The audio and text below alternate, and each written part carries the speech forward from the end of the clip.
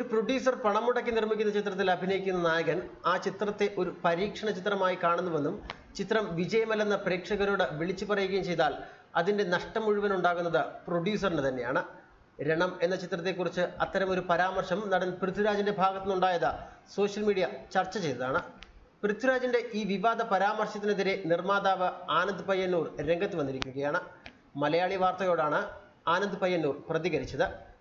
പൃഥ്വിരാജ് അത്തരമൊരു പരാമർശം നടത്തിയിട്ടുണ്ടെങ്കിൽ അത് വളരെ മോശമായി പോയെന്നാണ് അദ്ദേഹം പ്രതികരിച്ചത്. താൻ നായകനായി അഭിനയിക്കുന്ന രണം പോലുള്ള സിനിമകൾ വിജയിച്ചെന്ന് വരില്ലെന്ന പൃഥ്വിരാജിന്റെ പരാമർശത്തിന്റെ പ്രതികരണവുമായി നിർമ്മാതാവ് ആനന്ദ് പയ്യന്നൂർ. രണം പരാജയമാണെന്ന് പൊതുവേദിയിൽ സമ്മതിച്ച പൃഥ്വിരാജിനെതിരെ വിമർശനം ശക്തമാകുന്നതിനിടയിലാണ് ആനന്ദ് പയ്യന്നൂർ മലയാളി വാർത്തയോട് പ്രതികരിച്ചത്. Biju ലോസണിന്റെ Lawson എന്റർടൈൻമെന്റും Anand പയ്യന്നൂരിന്റെ yes cinema കമ്പനിയും ചേർന്ന് നിർമ്മിച്ച ചിത്രമാണ് രണം. ആനന്ദ് പയ്യന്നൂർ മലയാളി വാർത്തയോട് പ്രതികരിച്ചതിങ്ങനെ: ഞാൻ സ്ഥലത്തുണ്ടായിരുന്നില്ല, പുറത്തൊരു യാത്രയിലായിരുന്നു, ഓൺലൈൻ വഴിയൊക്കെ കണ്ടു.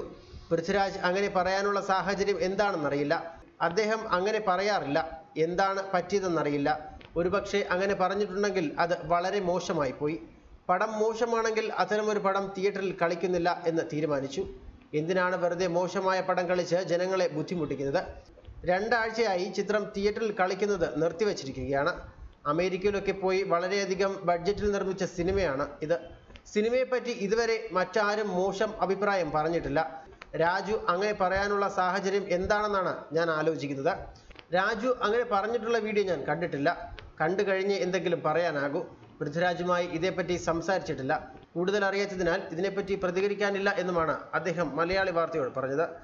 ഇതേപോലെ പൃഥ്വിരാജ് പറഞ്ഞു എന്നുള്ളത് കണ്ടു. എന്താണ് പറയാനുള്ള സാഹചര്യം എനിക്കറിയില്ല. എങ്ങനെയാണത് പറഞ്ഞത് പോലും അറിയില്ല.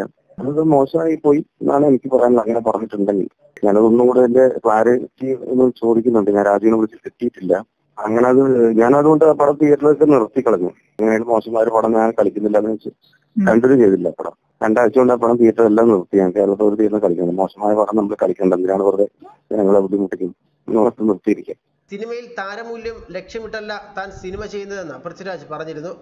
തനിക്ക് ഇഷ്ടപ്പെട്ട സിനിമകൾ ഇഷ്ടമുള്ള രീതിയിൽ ചെയ്യാനാണ് താൻ ആഗ്രഹിക്കുന്നതെന്നും പൃഥ്വിരാജ് പറഞ്ഞു. എൻ്റെ ഹൃദയം പറയുന്നത് കുറച്ച് കാര്യങ്ങൾ ചെയ്യാൻ ശ്രമിക്കണമെന്നാണ്. അങ്ങനെ ചെയ്യുമ്പോൾ കൂടെ പോലുള്ള സിനിമകൾ വിജയകരമാകും. രണം പോലുള്ള സിനിമകൾ വിജയിച്ചെന്ന് വരില്ലെന്നുമായിരുന്നു പൃഥ്വിയുടെ കമന്റ്. ഇതാണ് വിവാദങ്ങൾക്ക് തുടക്കമിട്ടത്. ഇതേ തുടർന്ന് റഹ്മാനും നിർമ്മാതാക്കളിൽ ഒരാളായ ബിജു ലോസണും രംഗത്തെത്തിയിരുന്നു. തിയേറ്ററുകളിൽ ഇപ്പോഴും ഓടിക്കൊണ്ടിരിക്കുന്ന സിനിമയെക്കുറിച്ച് ഇങ്ങനെ പറയാൻ പാടില്ലായിരുന്നുവെന്നും ഈ ചിത്രം പരീക്ഷണമായിരുന്നെങ്കിൽ അദ്ദേഹം സ്വന്തം പണം മുടക്കി അത് നിർമ്മിക്കണമായിരുന്നുവെന്നാണ് ബിജു ലോസന്റെ പ്രതികരണം. ന്യൂസ് ഡെസ്ക് മലയാളി വാർത്ത.